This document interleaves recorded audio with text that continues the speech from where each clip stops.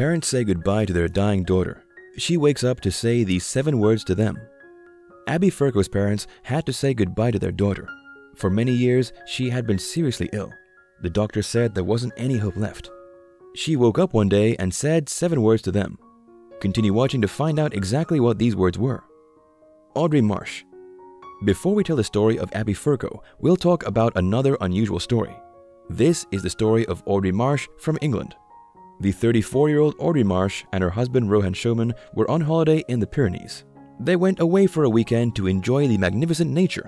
Unfortunately, this holiday turned out to be very different than they had expected.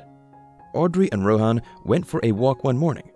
Out of the blue, a blizzard appeared. The blizzard was so strong that Audrey and Rohan couldn't do anything. They tried to shelter behind a large rock. Audrey became unconscious at that moment. And when Rohan saw this, he started panicking, of course. They had to manage to escape from the situation as quickly as possible. Rohan tried contacting his friends, but it wasn't easy to locate the couple. Luckily, Rohan sent some pictures of their location. By doing this, they got found and saved more quickly. Rescue workers had found Audrey and Rohan, and a helicopter arrived at the scene. In the helicopter, they connected Audrey to a so-called ECMO machine, which helped her heart and lungs to continue functioning. This machine also tried to restore her body temperature to normal. They flew to a hospital in Barcelona. Audrey needed treatment immediately. She was still unconscious, and Rohan didn't know what was happening. He hoped that his wife would recover as soon as possible. However, everything worsened after that. In the hospital, the doctors realized that Audrey was in a life-threatening condition. Audrey's body temperature dropped dramatically. She suffered from hypothermia and was so hyperthermic that it might end her life. And as if that wasn't scary enough, Audrey also had a cardiac arrest. Both hypothermia and cardiac arrest are life-threatening, not to mention the combination of both.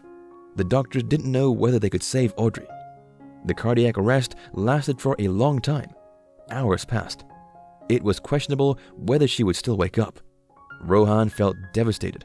How could a nice holiday have turned out so terribly bad? And everything could even be worse. At this moment, nothing was certain. In the meantime, everything had become completely abnormal. Audrey had been suffering from cardiac arrest for almost 6 hours. This meant that she probably would not survive it. Only a miracle could keep her alive. The doctors and Rohan feared the worst. Then something happened that you could describe as a miracle. Audrey woke up. No one understood how it was possible, but she did it. She also broke a record. No one has ever survived such an extended cardiac arrest in Spain. She woke up after a cardiac arrest that lasted 6 hours in total. Unbelievable. It was amazing that Audrey also recovered well after that. She said it was because of the nurses who looked after her so well. Without their help, she wouldn't have survived. But she is still there, and in good health too. Audrey has sustained almost no injuries as a result of this accident. The only thing that bothers her occasionally is that her hands are sometimes more sensitive when she moves a certain way. She also wants to go back to the Pyrenees to repeat this holiday. It's too crazy for words, but it's all true. Rohan still can't believe what happened, but he is happy that his brave wife is healthy again. Miracle baby. Audrey is not the only one who is a living miracle. It appears that some babies also have miraculous stories. This baby in the town of Puebla in Mexico experienced a miracle too and shocked his parents and the doctors. This baby was prematurely born in the hospital La Margarita. The baby was born after 23 weeks, less than 6 months. He had poor health and he wouldn't survive it. The doctors told this to the baby's parents.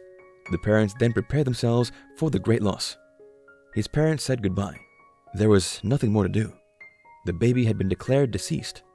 Their son was put in a cooler, which contained other bodies and body parts. What happened afterwards is beyond words. One of the workers, Miguel Angel Flores, heard an unusual sound coming out of the cooler. He intended to pick up the baby's body, but suddenly he heard something he had never heard before in the cooler. He could hear the baby breathing and crying. The baby was alive. How was this possible? The baby had been declared dead when it was born and had been lying in the cooler ever since. He had never experienced something like this before. Miguel started to panic. They removed the baby from the cooler as fast as possible and took him to intensive care. His parents didn't understand the situation either. They had never heard a story like that before. This baby was much stronger than anyone ever expected. The baby's parents continuously prayed. They hoped that he would survive. It seemed as if this baby was capable of surviving anything. His father tried to talk to him as much as possible. He encouraged him to keep fighting, and he told him that he was there to support him. Everyone who witnessed this is convinced that the baby will survive. It's a difficult situation, but this is a miracle baby. The child is now at intensive care. The hospital received some criticism. Some people feel that it's the hospital's fault and that they failed to pay close attention. They think it's strange that the baby was declared dead when it turned out to be alive.